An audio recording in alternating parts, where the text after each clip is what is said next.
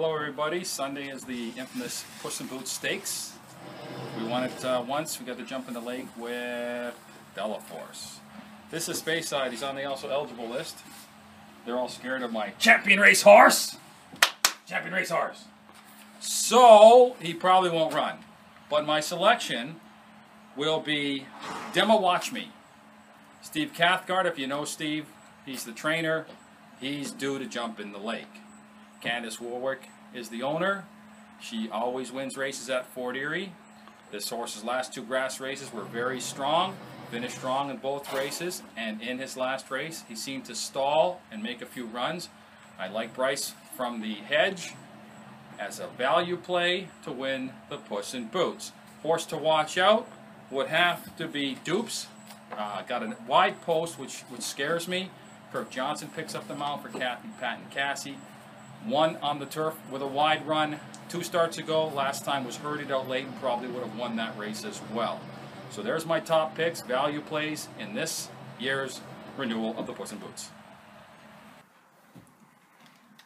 All right, we're back again with Lord of Great, and this last time a great third in the Bob Summers. Very happy with that race, and we're going back to the grass to stretch out for the Puss in Boots. In that race with him, we're just hoping to get a clear trip with him. We had some traffic trouble in almost every start with him. A nice clear trip, and ready to go again. What are your regulars? In fact, Bernie was he was there when Puss in Boots, or at least he claims he was when he jumped in the water. But Howie, big field. John, Very competitive field. Very competitive, and I think it'll be a great race, I hope.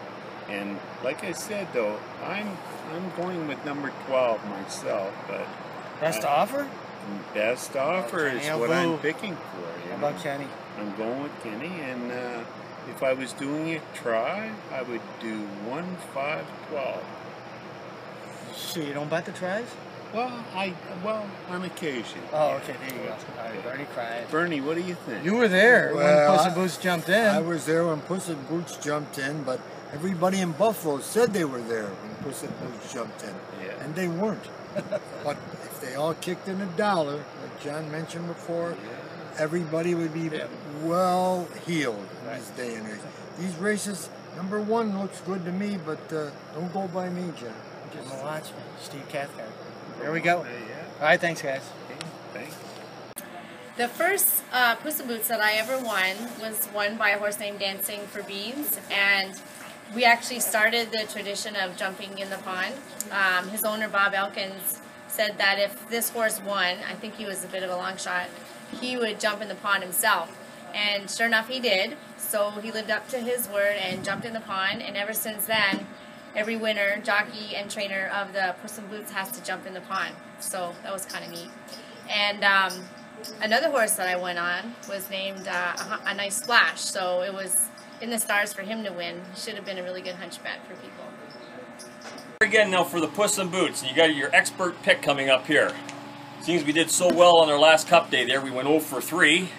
I decided to ask Tommy here who the winner will be here for the Puss in Boots, and he told me thank you for not putting me in there because it's a little too far and a little too tough for me now. But he comes up with Port Severn.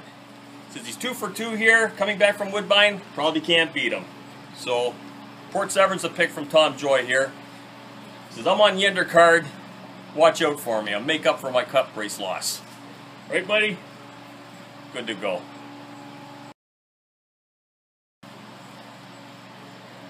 Well, Tommy just whispered in my ear, he forgot as he took a peek at my overnight here, he seen the 3rd race in Ontario sired Allowance fillies there.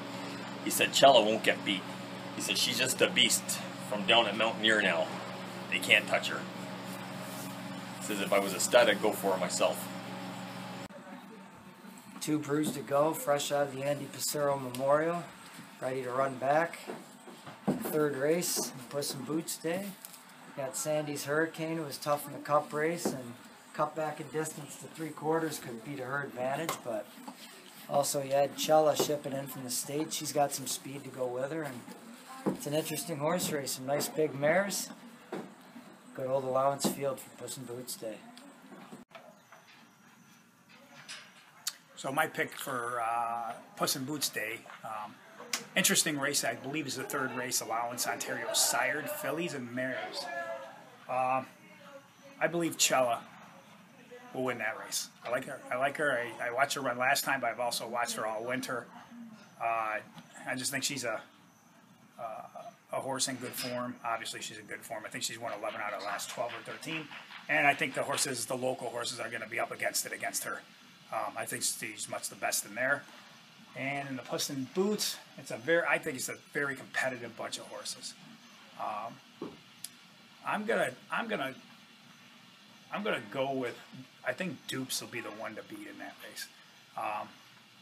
Dupes is a horse that's got some backlash. I looked up that horse's form when he beat a horse that I ran on the grass, and I went back and looked at last year. I mean, he was running for open 40s and running second and third, getting beat 2-3 lengths. And if he can repeat them kind of races, I don't believe anybody will be able to beat him. I think Port 7 obviously is going to be the favorite in the race, but Dupes is in good form right now. Port 7's been off. I know Danny Vella obviously can have a horse ready to run, but I think for the price, I think Dupes is probably the one to win that race. Whatever. Dupes. That's what I think. Hi, this is Mike Lake again. Once again with my old friend, Paul for Peace. I'm going to give you your Puss in Boots picks of the day. Going to have to do a sentimental pick and go with my buddy, All for Peace here. Hopefully he can avenge his 5th place finish last year and take him coast to coast. I think he's going to, my pick is he's going to win by diminishing neck to Port 7. And I think you can round out your tries and your supers with some of the closers, Demo Watch Me, Celtic Conviction, and Creative Thunder, who would be my pick if he hadn't had such a busy August and start to a September. You could toss Dupes in there as well. So those are my picks. Hopefully the old guy can get it done. And good luck. Hey, thanks for our opinion. This is going to be a great race. This is a betting race. You got a great field. Hopefully it's going to go with all the starters. It'll be a jockey's race, I think. But we've got some good trainers, good horses. Port 7, Danny Vella. Bring him down. He's got a very good chance. Steve Cathcart can't count him out. Any of them. Anybody can win this race. Should be one of the better ones. I can't wait to see who jumps in the pond.